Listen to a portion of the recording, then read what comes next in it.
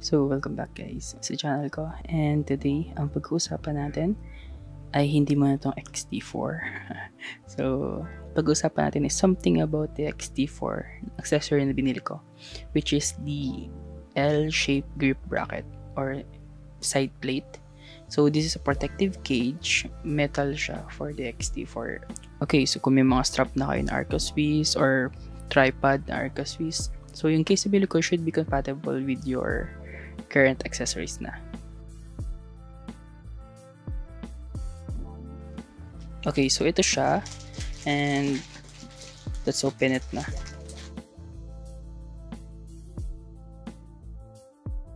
So ito yung box. So at first kita nyo naman na hindi ganun kaayos yung pagkakalagay, but it's a metal mount, so wala tayong magiging problema unless mas mabigat na klaseng metal yung bumagsak dito.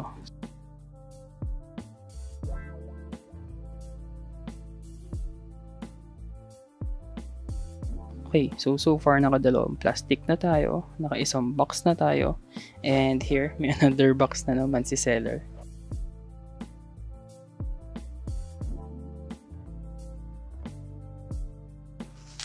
And again, we still have a bubble wrap.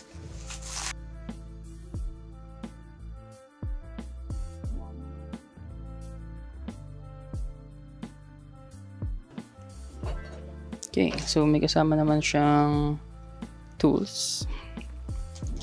May kasama siyang Allen key. Then this is the cage itself.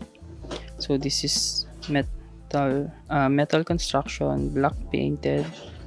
Okay, so this one is for the screw sa ilalim, pero magnetic kasi siya.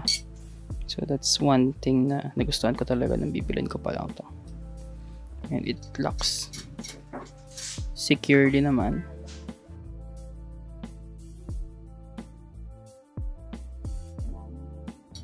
I think the next best thing to do is to mount this to my X-T4. Para ma-mount nyo siya sa X-T4, okay, so I suggest na i-remove nyo muna itong maganda yung strap from Fujifilm. So actually this is strap na ginagamit nila sa GFX camera. This is the first time as far as I know na kasama siya sa X series camera. So maganda siya, sobrang ganda niya. Kaya gusto ko siyang ginagamit.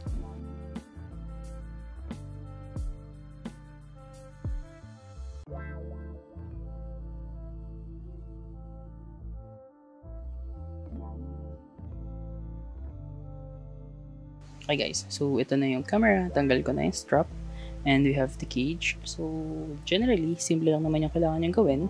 So kailangan nyo lang i-unscrew yung mount sa ilalim kasi nakaharang siya. So after yung matanggal yung nakaumbok dito, i-slide in nyo na lang yung camera.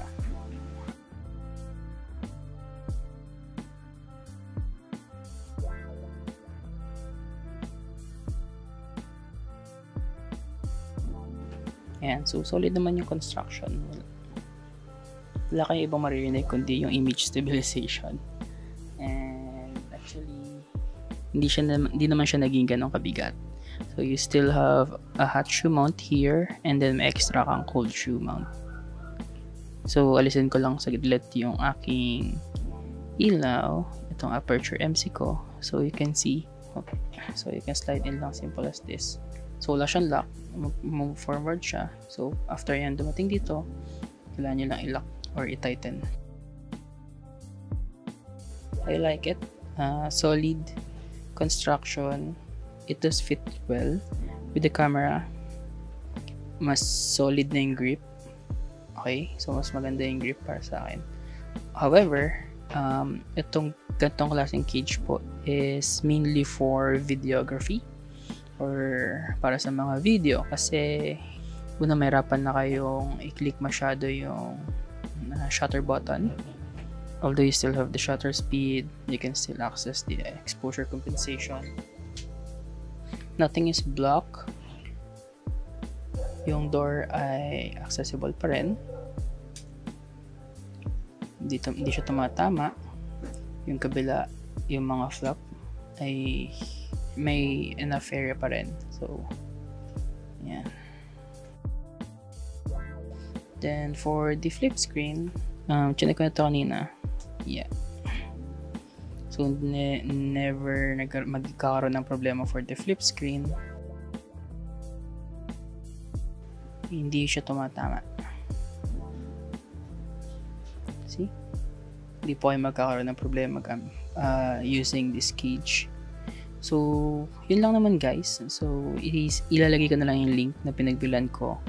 Galing siya sa China and it's worth 1,500 kung may Shopee coins kayo, pero SRP niya is 1,700. So, I think this is a very, very good cage. Lalo na kung ikaw ay naubos na yung savings mo buying the camera. Sobrang mura and still reliable. Marami kayong option for different screw. You have a 1/4 inch and a 1/2 inch holes. Inside meron, and meron nga dito is for the tripod or for the handle kapag gusto niyo talaga magkaroon ng full gear for videography or cinematography. Now that I feel more secure putting it down like that. Before kasi ayoko muna ma-chip yung paint niya. So that's something na kapalit ng mga gusto ay black na camera. The paint can be chipped and madali siya mahalata since silver yung metal. Yeah, so yun lang naman guys, and I hope na natulungan ko kayo mag-decide kung para sa inyo ba talaga itong cage na makikita nyo sa Shopee. Isa sa mga pinakamurang cage. Okay, so normally kasi makikita nyo is from JJC or from small rig na L-plate lang. I think may konting flaws since nakikita ko rito may hindi magagandang pagkakakat nung sa metal, but overall hindi mo naman yun gagamitin. You're basically buying this and using this for the flexibility na maibibigay niya sa inyo using the camera. So for that, sobrang sulit na ng presyo. Added bonus na lang na mas mura siya dun sa iba pang nasa market right now. I hope natulungan ko kayo sa pag-decide in choosing this cage, and happy shooting!